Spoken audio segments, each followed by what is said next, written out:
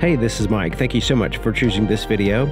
Today we're checking out a 2023 Lexus RX350h in the luxury trim level. This vehicle sitting on 235/50 Bridgestone tires wrapped around an impressive 21-inch alloy wheel with a gloss silver finish. It also has four-wheel disc brakes with ventilated rotors on all four wheels. The name of this color is Nori Green. I think I'm saying that correctly. And pretty impressive color, especially nowadays. The green color was kind of popular in the 90s, and it seems like it's coming back because I saw like a BMW in this similar color, and I saw this one now, and it's just a pretty impressive green. If you're gonna have green, this is probably one of the best greens, I guess. So they did change the grille quite a bit here for the new style. On the RX350h, and pretty impressive.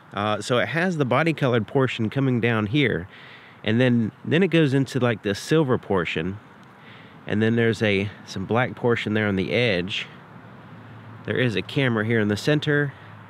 Emblem serves as the radar adaptive cruise control as well. There's also parking sensors integrated here and here. There's headlight washers. There's also another parking sensor here on the outside. They do a really good job, and they work together with the camera system, so you can actually see what's around the vehicle with the camera system, and if there's something close to the vehicle, it'll show it, display it on the camera itself as like a little bar. It's pretty neat. Now the headlights, this has the upgraded triple beam LED headlights, and it is pretty impressive. You got to see it at nighttime. I have a full night video on this vehicle. It also has the LED fog light and cornering lights. So the fog light's down here. So there's the fog light, and then there's the cornering light here. Looking at the profile of the vehicle, we saw that it has a little bit of black there in the front, but that black is also here at the base of the doors as well, and there in the back. But it doesn't extend around the wheel well. The wheel wells are a body colored, which looks pretty good. It doesn't look too, you know, like sport utility vehicle with all this cladding on the side of it. It has body colored handles. Upper portion of the side mirror is also body colored, and then you have a gloss black pillar right here. This vehicle actually does have some tint. I think this is the first press car that I've seen that has the front windows tinted. So it's just slight tint there on the front, and then the back is the privacy glass. And it looks pretty good. Kind of solidifies all this area, including this little black area here as well. Kind of makes it swoop, like a swooping motion there with that trim. This is what the key looks like, and I can't really say that this is my favorite key fob of all time, but this is it. And the hole for the keychain to go through isn't very big, so it gets bound all the time, and it's, I don't know, it's just not like my favorite key fob. But you can slide out the physical key and, you know, just kind of put this away so you can have your key separate from it. But it's a full proximity key system, and it works well. It has the lock, unlock, the ability to open up the lift gate there, and a panic button. So as long as you have the key with you, the way this works is it has a little lock sensor right here, and then it has the vehicle's on. That's why it's not locking, and it's beeping, which is which is kind of like a thing nowadays, is nanny beeping constantly on new vehicles. Anyways, you got the lock button there, and then to unlock the doors, it senses the key and it unlocks the door, but it's not actually like a physical switch. It's just like an electronic switch here. It doesn't have, like, you don't pull this whole thing and pull it out, and it's not a mechanical system. It's just a button here, and it electronically unlocks the door. So right here, you just press it. So you could just kind of reach in and just kind of press right there on that button. It'll unlock the door. Pretty interesting, and it's on all these doors. So all four doors have that sensor. You can lock the door and you can unlock it. As long as the key is on the outside of the door, it'll allow you access to the vehicle. These doors go all the way to the bottom of the vehicle, completely covering that threshold area, keeping it relatively clean. And check it out, the inside of this vehicle is really nice. So it has like this black brown, and then this white or the cream color. And that's the part I really like, the cream color. Kind of brightens everything up. And look at the contours here. You see this contour goes up, and you can see it contours into that right there. So when you close the doors, and we'll look at it when we get inside, it looks really nice. Kind of has this nice wrapping without being too claustrophobic, and it looks good. It has the Mark Levinson sound system. There's one of the speakers there, and this is like a suede material right here. This is like a vinyl type material, all soft touch here as well. This brown's like a vinyl type material. There's even a felt lining in the bottom of this handle, so you can utilize that as a pocket. Little pocket right here as well. And we have a power window switch, door lock controls, and then this button is actually to open up the door. So it has a electronic button to open the door. Now there's also a mechanical, pull it twice to open the door. So as a backup to get out of the vehicle, you do have the mechanical alternative. Now down here is also, right here is hard touch, but right here is also soft touch. Then you have a large pocket with a removable little kind of plastic floor there, so you can clean it and put it back in. There's a threshold with a nice little Lexus seal plate there. And check it out. For a passenger seat, look at all these electronic controls here. You can go up, down, tilt. You got a thigh extension here. You can tilt the back, and then you have a 4-way lumbar adjustment. So yeah, these are pretty, a lot of adjustments, especially here for the passenger side. So it has the leather trim seats with the suede here, heated and ventilated seats, and the perforations kind of have a little bit of a pattern to them, looking pretty cool. You have the more suede there on the back, and there on the sides of the headrests, as well as the headliner too is a suede type material. There's the floorboard. You can see the floor mat hooks in place. Plenty of leg room here in the front. This is a soft touch surface here. This is also soft touch, kind of rubbery soft. Has a locking glove compartment. Felt lining on the inside of the glove compartment. So we have more of that rubberized type material all the way up here. And it has like different layers of the dash. There's also some ambient light, accent lighting that goes in there as well. You can see it at night video. You can see it in detail on my night video.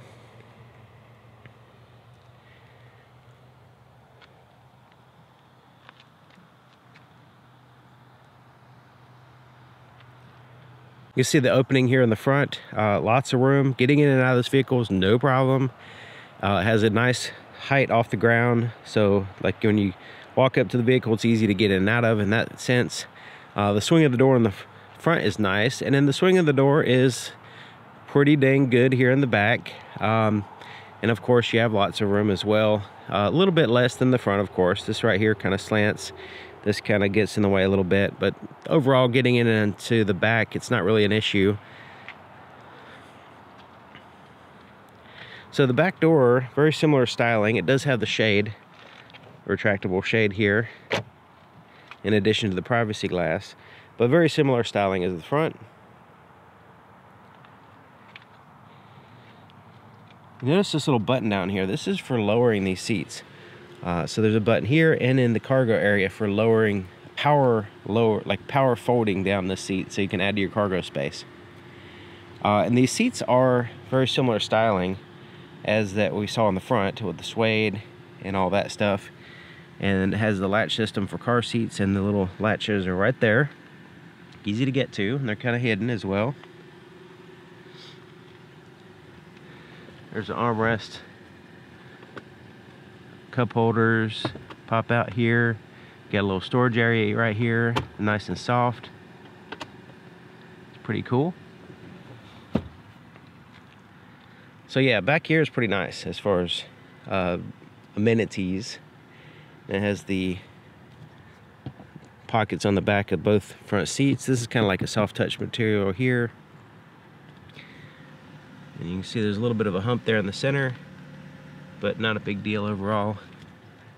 Back of the console has USB charge ports, climate controls, and these are 3-stage heated and cooled seats back here as well.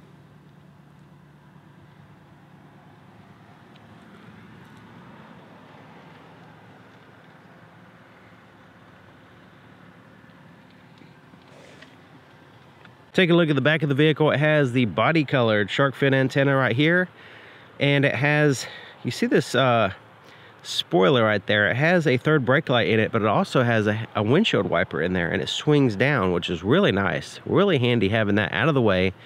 It doesn't get caught up in car washes, and also it doesn't get frozen position when there's snow.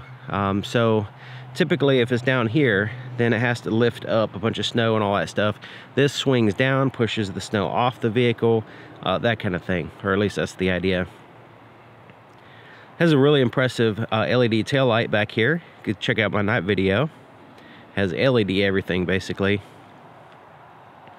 There's parking sensors across the back. You can see them integrated here, kind of go. They're fairly well integrated into the design of the vehicle, unlike the backup camera, which is kind of tacked on offset underneath the E, way over here, just kind of tacked on with the tag. Not all that great, but that's just the way they chose to do it. Now down here is a reflector. There's no lights down here. Then it has like this metallic accent there at the bottom. A lot of layering going on this vehicle, both in the style, but also in the controls, and just overall, it's like a layer type vehicle. It's interesting. So it has a kick sensor, so you can, dance and kick your foot and open up the vehicle. You can also use the key, or you can push a button under here.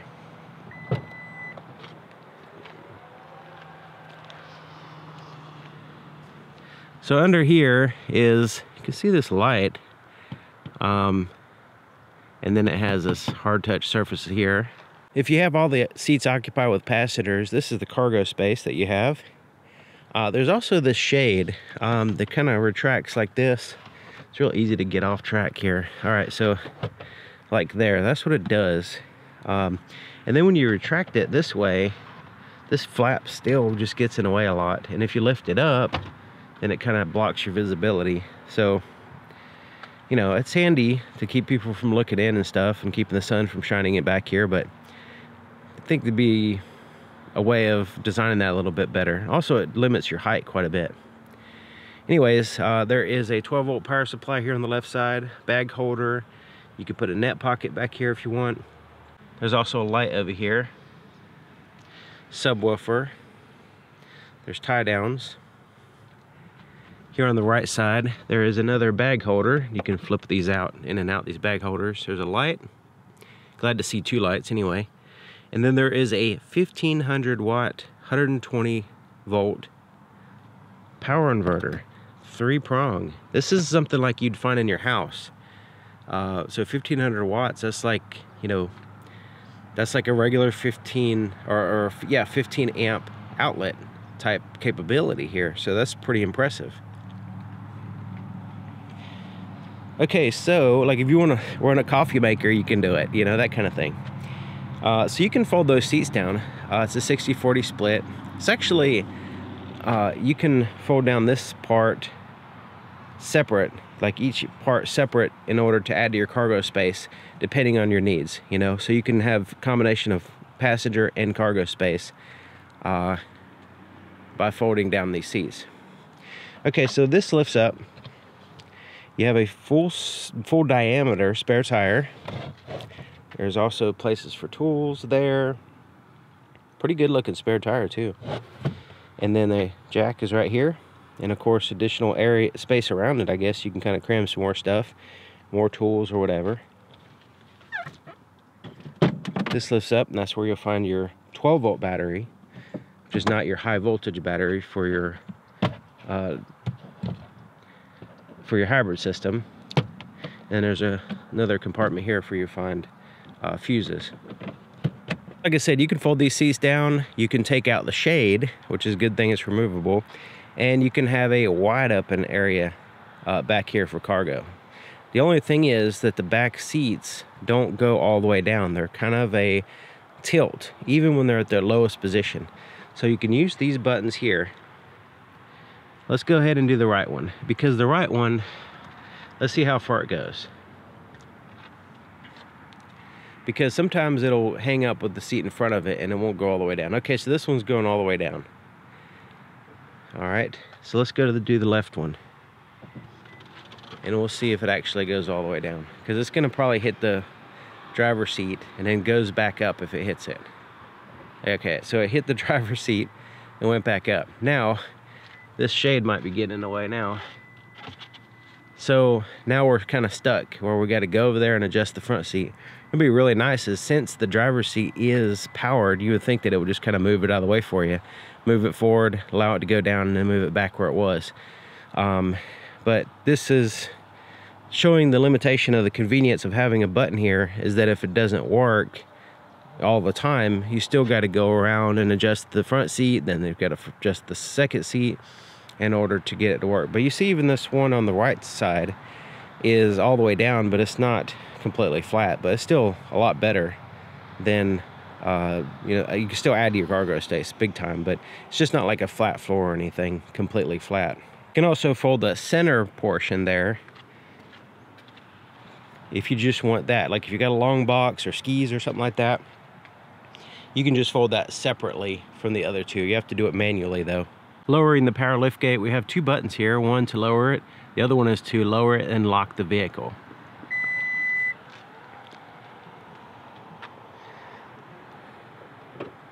It has a locking fuel door, and the fuel door is here on the driver's side, and it has a traditional cap, tether, and a place to hang the cap while you're pumping gas right here on the door in that spot there. Kind of goes right there like that. The start button's here, and you just get in, hold the brake, push the button to start it on, to start it up. And basically what's going to happen is typically the engine won't start. You'll just have a ready indicator there, and the vehicle will be ready to drive. And sometimes the engine will start, sometimes not, since it's a hybrid. Here's the floorboard in front of the driver's seat. You see the floor mat hooks in place, just like the other side. There's the accelerator, brake pedal, nice big footrest here on the left side. Let's take a look under the hood. To lift the hood, there's a latch a little bit to the right of center, right in here. And just kind of reach in, lift it up to the left. Basically, this is what you're doing right here. But basically the hood stays up for you, which is nice. So it has the insulation on the underside of the hood. You notice it has 3 different latches. The center one is just the catch, this catch right here that you release. But the other 2 are for that you release underneath the dash there. So it actually has 3 points of contact there, which is pretty good. Now there's seals across the front, sides, and back. There's also insulation everywhere, keeping it relatively quiet and controlling the airflow.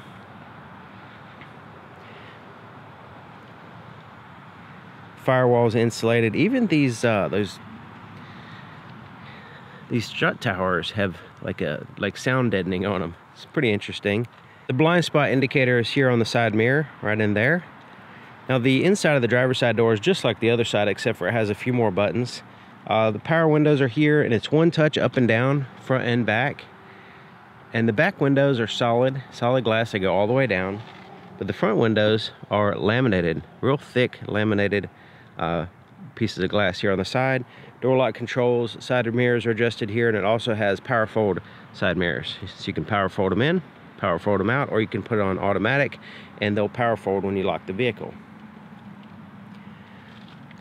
So the driver's seat basically is just like the other side, except for because the passenger's so well equipped that the driver didn't even one up. Usually the driver's seat one ups the passenger in some way, but basically 4-way lumbar adjustment, thigh extension, tilt, all that stuff is the same. So yeah, we got excellence on both sides.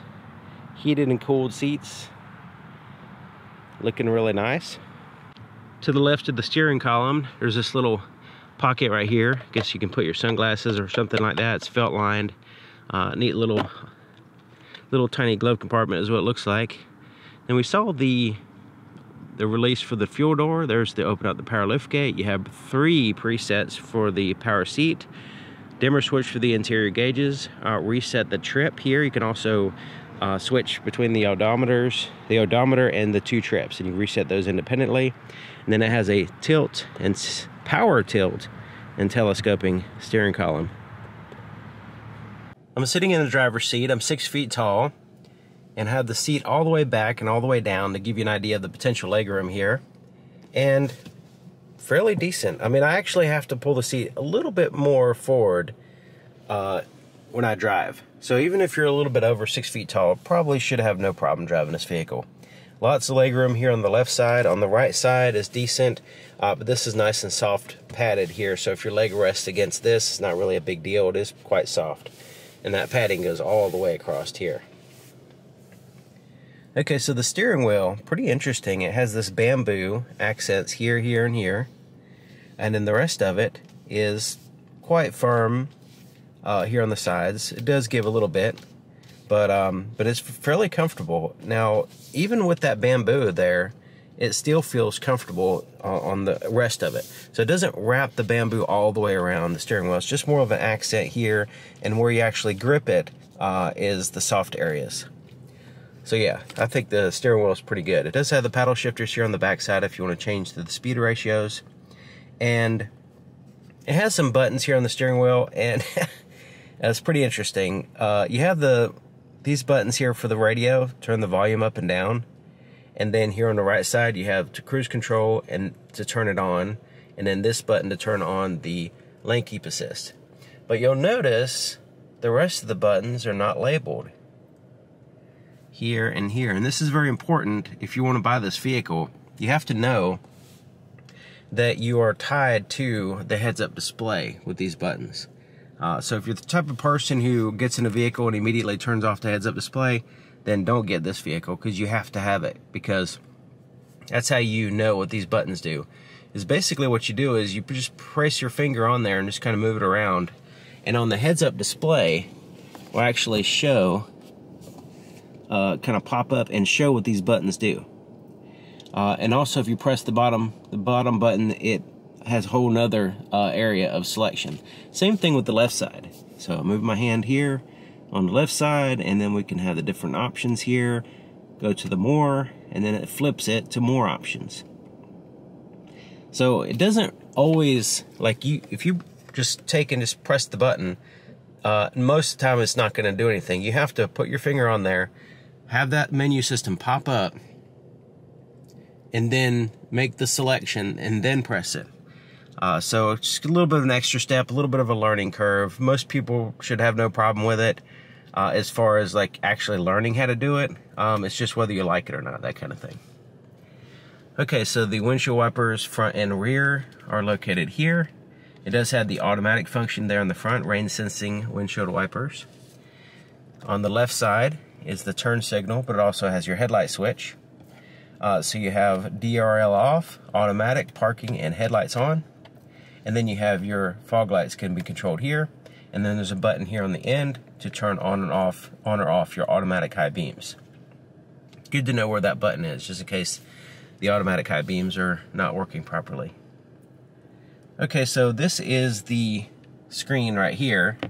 And it basically just shows you the digital speedometer, and it shows you the status of the hybrid system, engine coolant temperature, fuel gauge there on the right, and then it has the status of the lane keep assist system and different features as far as your adaptive cruise control. Now, if we go, we can change this information on the heads-up display. I'm actually using the heads-up display and changing through and getting more information here. So as I scroll to the right on the heads-up display, I can change what information that lands here. And I just rest on the one that I want. This is a blank screen, but the original one we had was the driving support. The next one is blank. Next one is fuel consumption, average speed, elapsed time, energy monitor, audio, navigation, G-force meter, driving support. So it just kind of loops back to the original. So the adaptive cruise control view is the one I like to have there. So yeah, so you have to use these buttons here. You hit the more button, and then you can change up here what you want to have. You can also adjust your HUD position as well.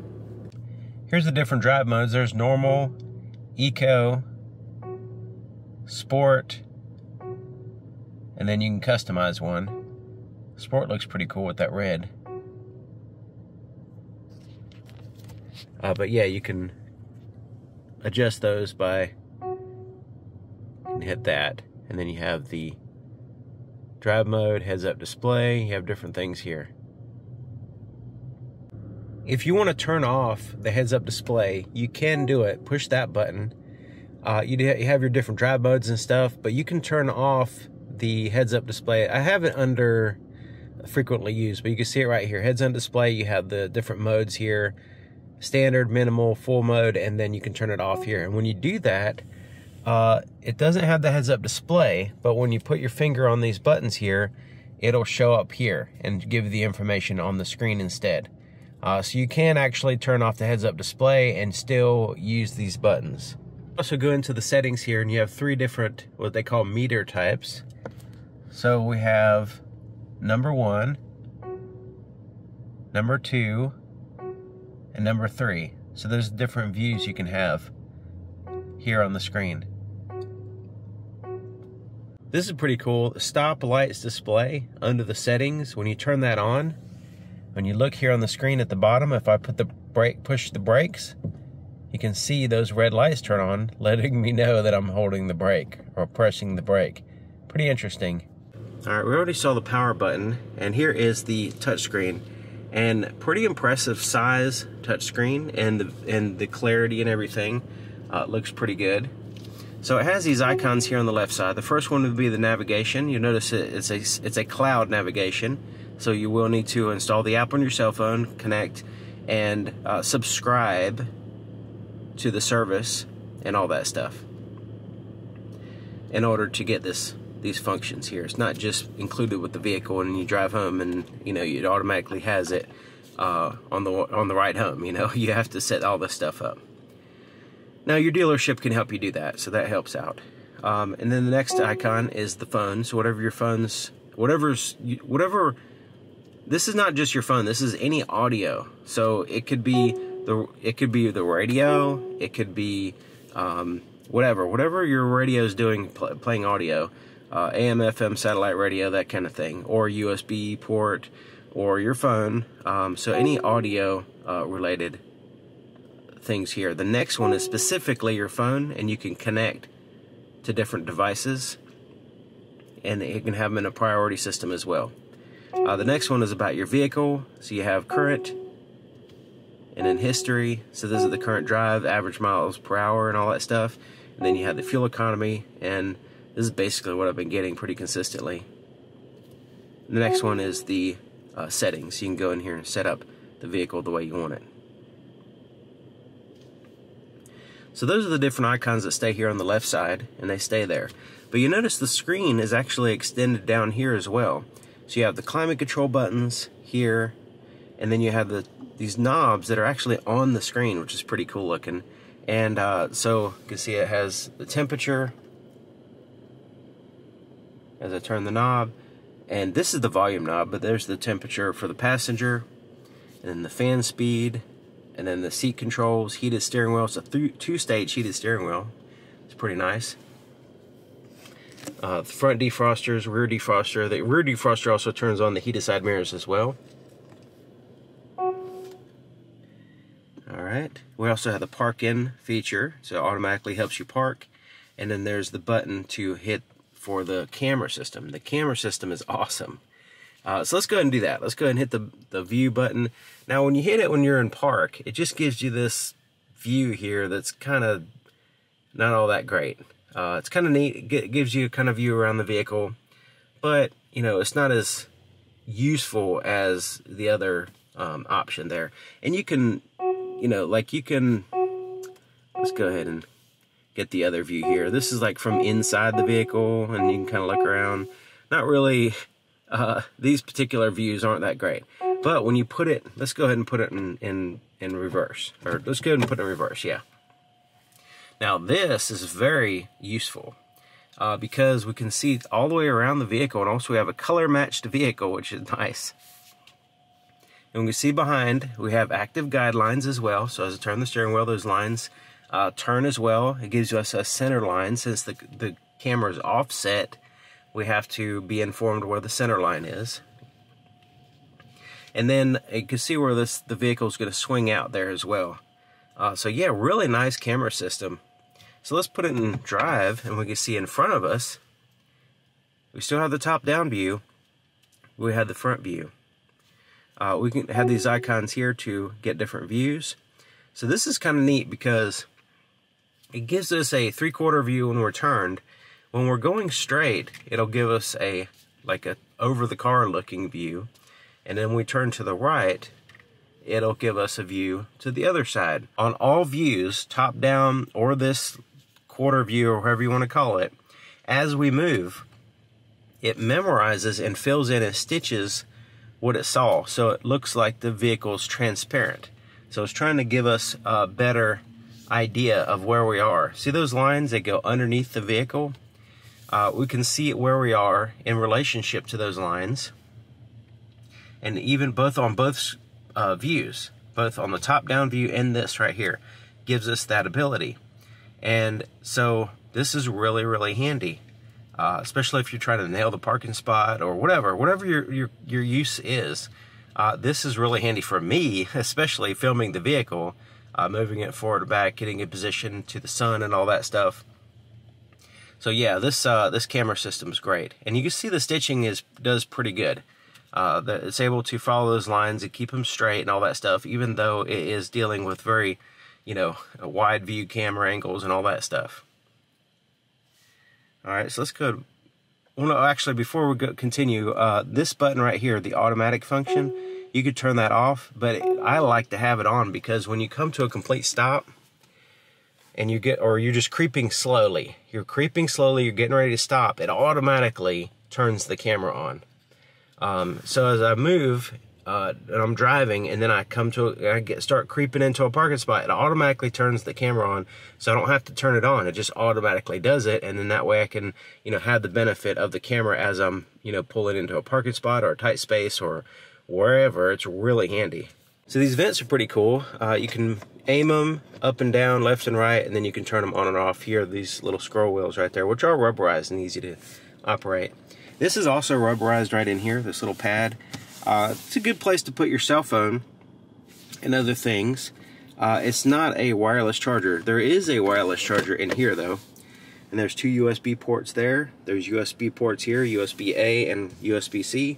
There's your wireless charger and more space in here. It's kind of awkward position to get to because you're like, trying to reach in there. But it is a good, nice space to kind of get things out of the way and put your cell phone out of the way as well. But the reception isn't all that great in there, especially when you close it up and you don't have like a really strong signal, but it depends. And of course you can use the Bluetooth system to send and receive calls and all that stuff. But you have more of that bamboo looking material here, looking nice. Cup holders, little articulating arms. Also this particular cup holder pushes down, and you can press this button, lift it up. So if you have a tall cup or something, you can push it down, so it accommodates different size cups this way and also different size cups this way. It's pretty cool, and it does have the little rubberized little bottom pieces that you can clean, put it back in, which is nice. Also, the good thing about pockets and different things having rubberized bottoms is that if you put like change or something in there, it's not rattling. So when you have pockets or anything that you can put stuff in and it's a hard plastic at the bottom, as you're driving, hitting bumps, it just gets annoying sometimes. So the shifter is basically like the Toyota Prius in a way.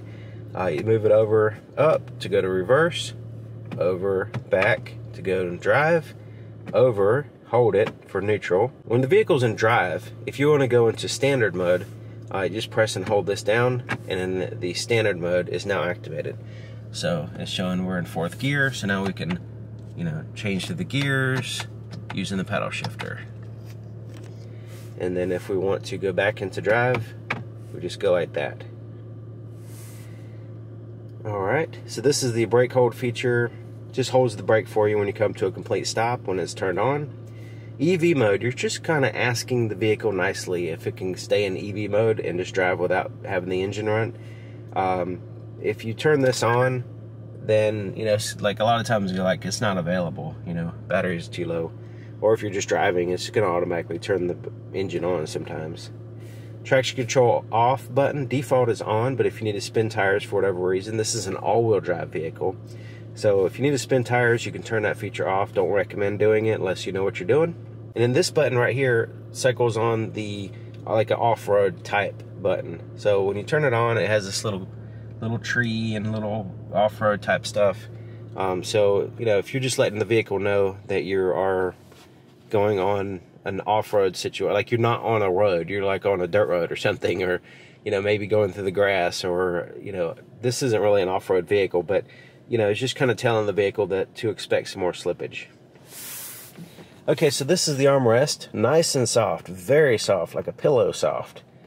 It's kind of very soft, and then it bottoms out to like a rubber soft. So there's no bottoming out. It's really soft all the way down. Now it opens up in two different ways. So it has a button on this side, so you can access that side, or this side. So it's like a double hinge. And then it has a felt lining compartment here. It's pretty cool. And it's basically the junk drawer of the vehicle. The rear view mirror is also a rear view camera. So there's the rear view mirror. And then you can flip it up to the rear view camera. And it has the ability to adjust the brightness and different tilt up and down, move left and right, that kind of thing, using this little menu system. And then it has the home link garage door opener controls here on the left side. And where this is located, it's actually in the glass, and it's at the top of the rear glass back there. And so if you turn on the windshield, the rear wiper, you'll see it passes in front of that camera. So it keeps it relatively clean. So if you can't see very good, you can use the backup camera. I mean, you could use the rear wiper to clean it, which is nice. All right, so we have some lights here, just kind of tap lights here. Here is a more specific to this side, and then these are, you know, both sides at the same time. And then you can have them turn on with the door or not. So, little indicator light there. And this is for the shade for the sunroof. This is the open and close the sunroof and then tilt it. We'll get to that in a second. It also has a roadside assistance emergency button here as well. So the visors are a suede type material, very soft. They feel like a squishy type toy or something. And really nice and comfortable feeling, I don't know. It has a little place to put your registration or something there. But it has a mirror with a light that turns on. And this actually matches the headliner. The headliner's not quite as soft as this, but it has the same matching type surface material and look and everything. Now it does slide out as well. And we have most of the same things here on the passenger side. Of course, as the air on the passenger side, that's like essential. Okay, so we have this massive sunroof. Check it out. Look at that. The front part moves, the back part is fixed. So it's a panoramic sunroof. And I have the shade all the way back, but the shade covers up 100% of the light. So let's go ahead and tilt it up. Press the button again to tilt it down. Now we can slide it back.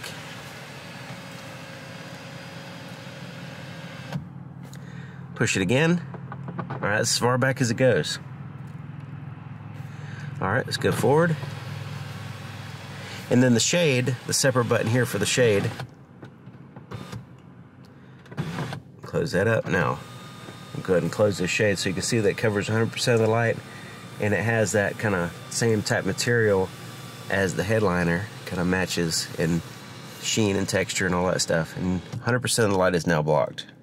Looking at the visibility in the back, you can see it has this little window right there because it has a huge pillar back there. So, but it's not really a big deal. I mean, just kind of looking over my shoulders driving the vehicle, I hadn't really had an issue really with visibility. And most vehicles, with all the technology and stuff, it's rare that the visibility really causes a problem, because you're able to compensate with the camera system, blind spot detection system, rear cross traffic alert, parking sensors, all that stuff. So yeah, it's not really an issue, but it's still good to know about the visibility just in case, you know.